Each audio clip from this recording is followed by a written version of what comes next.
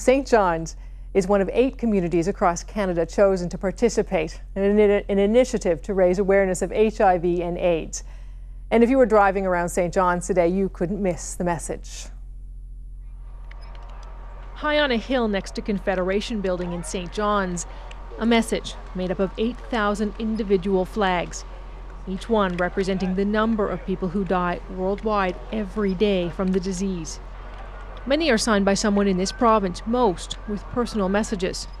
There are a few blank flags here too, and members of the public are invited to add their own messages. There are 7 other similar installations just like this one across the country. The AIDS Committee of Newfoundland and Labrador, along with Oxfam Canada, organized this one, and it'll stay here for 2 weeks. It's all part of a lead up to next week's 16th International AIDS Conference, which this year will be held in Toronto. 8,000 red and white ribbons, with each white one containing a message, have been placed on a hill in Pippi Park, one for each person who will die today from AIDS or HIV. Yeah, I mean, the numbers are absolutely staggering. There are 8,000 people, and actually it's probably closer to 8,500 people a day die of AIDS around the world. Work on coordinating the installation of memorial flags began yesterday. The hill had to be divided into grids. Volunteers spent much of the morning running lines dividing the hillside into quadrants, and then each ribbon had to be stapled to the lines, a process that took hours. Organizers say they want people to see the ribbons as a visual reminder of the toll AIDS takes on lives globally. And they say Canada needs to do more to support people living with this disease. It's get people thinking about HIV and AIDS. It's a topic that's really fallen off the radar somewhat around here in our province. And I think when people think of AIDS, they think of it as someone else's problem. It's, you know, it's not going to happen to me. It's not going to happen to my family.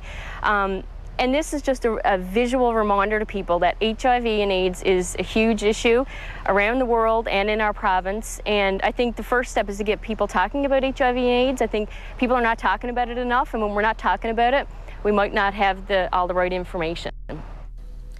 Many of the white ribbons have been inscribed with a message like this one.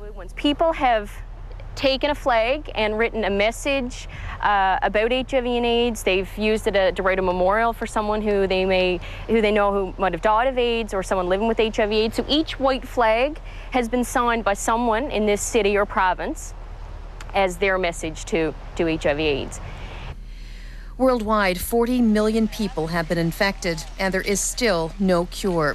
In Canada, we're lucky. In 1996, a cocktail of drugs were introduced that help people living with the disease. Still, there are 67,000 people in Canada living with it.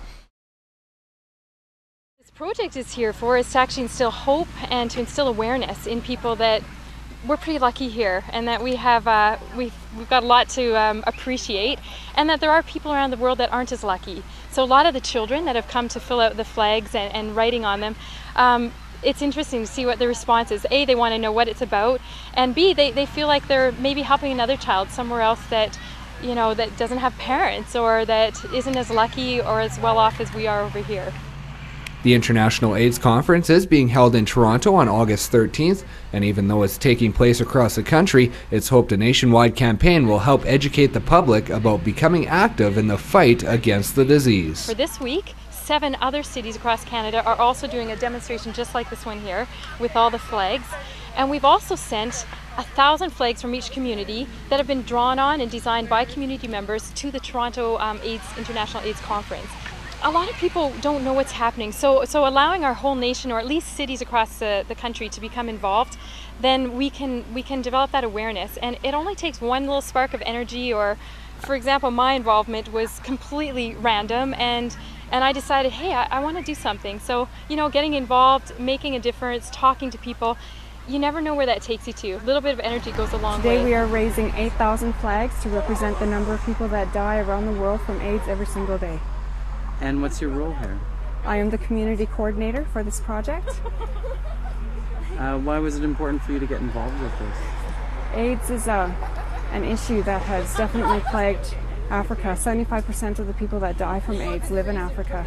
It is also something that we don't realize is being prevalent among Canadians. We have many Canadians in this country that have a diagnosis of HIV.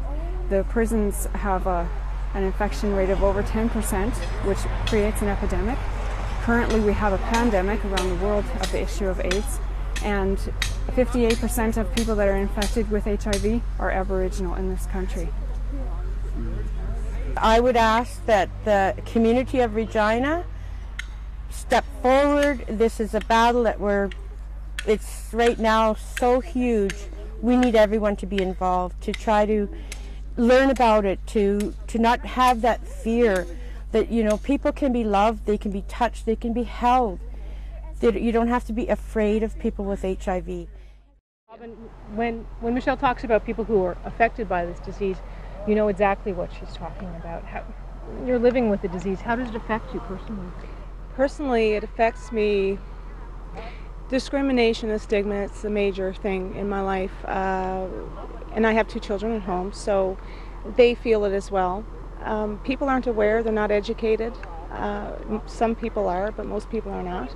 25 years after the fact, you think that people would be more educated on the issues, and they're not. And it pulls over not just on me, but on my children as well, and that's pretty devastating when I see them hurt. So that's a big factor as far as right now, the challenges of that in a rural, or not rural, actually it's an urban community, but everybody kind of knows everybody in Newfoundland, and it doesn't take long to figure out who has this illness. And it's not something I should hide. It's something that's part of my life. I live with it, I deal with it every day. I take a lot of medications. It's not nice. And you know, and I go out there and I educate. I go along with the committee sometimes, and I go to schools and stuff like that to educate, and just to hopefully reach out to some people that may want to help or may have a better understanding, you know. And that's what I'm hoping. So my future would be good for the kids. The kids will have a better future ahead of them instead of something that looks so bleak. So all these flags behind me are supposed to represent one person every day that dies from AIDS, and it's like when I talk to my friends about it, they often say, well, why do you even care about it, because it's not something you can really make a difference with. But I don't think that's true. I've been reading up about how you can increase the life expectancy of an AIDS affected person by 10 years with the right drugs that aren't getting to those people a lot because of the politics and greed of the companies. And I think in the situation we're in here in this beautiful place with all these opportunities, that we can at least come out here and just raise awareness to other people that we can make a difference. Because it's a commemoration, or it reminds us each and every time we do this of the number of people that die every day of AIDS. And our trip, Peggy's and my trip to Africa, was a wonderful experience for us to put a face on the difficulties in Africa. It didn't cheer us up a lot, but we did feel awfully good at being able to help. And coming back here and doing this, and knowing that this display will be in 8 communities across Canada is absolutely wonderful. The people in Canada will really know what's going on.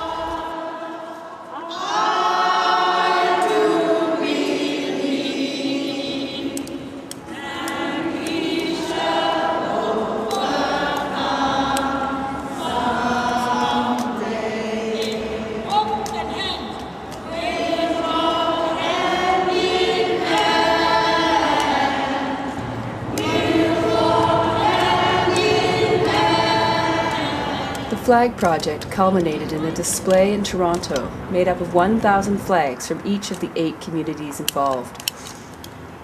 Community representatives from all over Canada collaborated in setting up the flags right outside the 2006 International AIDS Conference. The 25,000 people who attended the conference in Toronto couldn't miss this collaboration of Canadians concerned.